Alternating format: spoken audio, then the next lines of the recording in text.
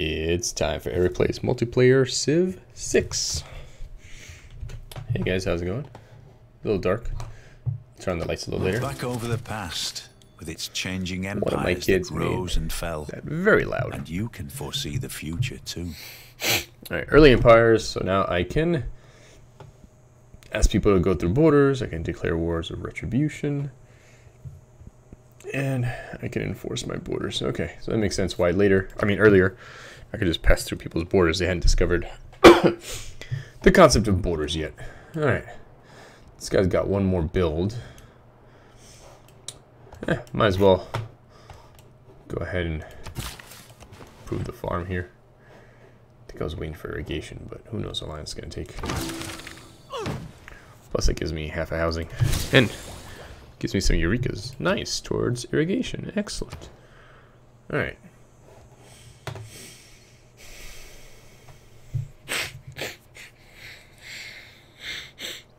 Yeah, that could be pretty useful. Alright, cool. We can appoint our first governor. So,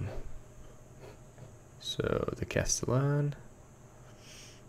The diplomat, the cardinal, the steward, the severe, the educator, the financier.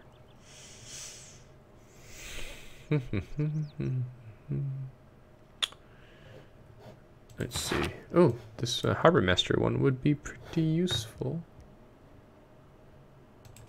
Let's do Reina for Aachen.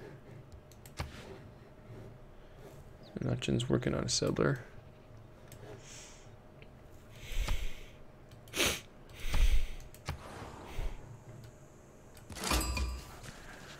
Found something. What did I find? We met Rome. There they are.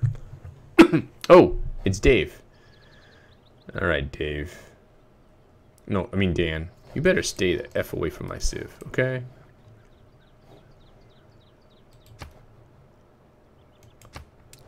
Oh, darn. I was gonna do something. I was gonna annotate the things I want to build in my cities, but that's okay for now. Alright, so that one's done.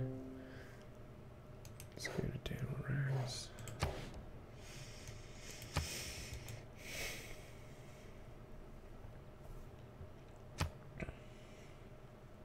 So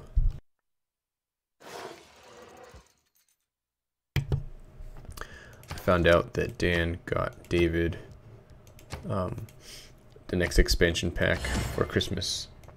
So come February 14, we're going to be playing 3 different rule sets for these multiplayer games. It's going to be interesting to see if we mess up and try to do the wrong thing in the wrong place. Generally, they tend not to change all that much. I mean, obviously the Golden Ages and Dark Ages makes a big difference, but I don't think it's going to be like that crazy. But you never know.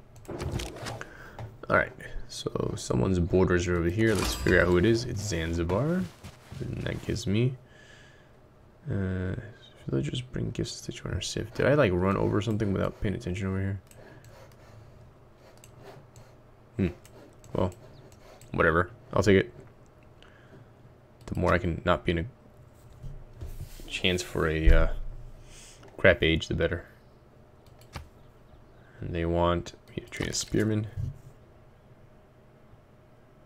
Yeah, I'll do that. Why not? Let me write a note here.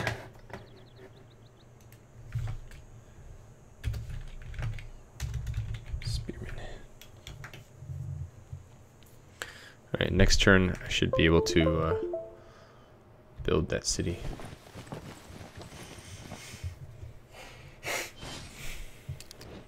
Okay, save a game.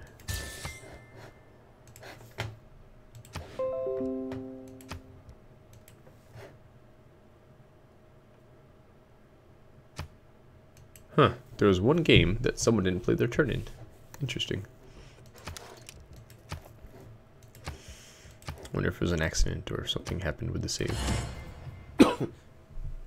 You have built great cities of stone and seen early empires rise and fall. Soon you will stand under the towering pinnacles of castles alongside your gallant knights. That is where the story of your people will be written.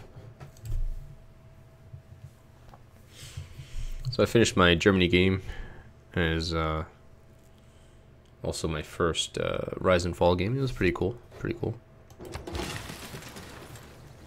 Alright. This guy's got 3 charges. Let's definitely improve some production here. Alright, Delhi. I had military units. Was the next thing I wanted to do. So I will do a catapult.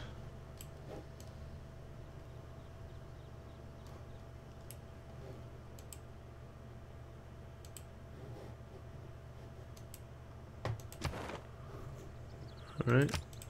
Send the envoy to Preslav. Alright, he's going this a ways to over there. Alright, I guess that's fine. Dave's built the pyramids. Or Dana, I guess. I don't know, I wasn't paying attention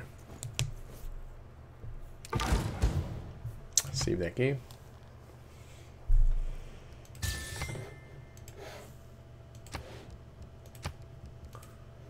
Right, one more.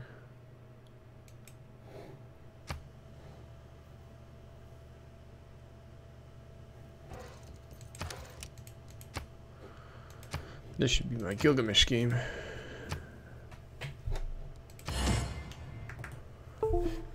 From humble beginnings, you have shown remarkable growth. Leave your bronze for iron, and rule with horse and sword. The sky above begins to reveal its secrets, a collection of heaven that uplifts our hearts and guides us to foreign shores. In your people lies your greatest strength, Emperor Qin Shi Huang. From all over the world, others will come to gaze upon the great walls. Alright. Tricky.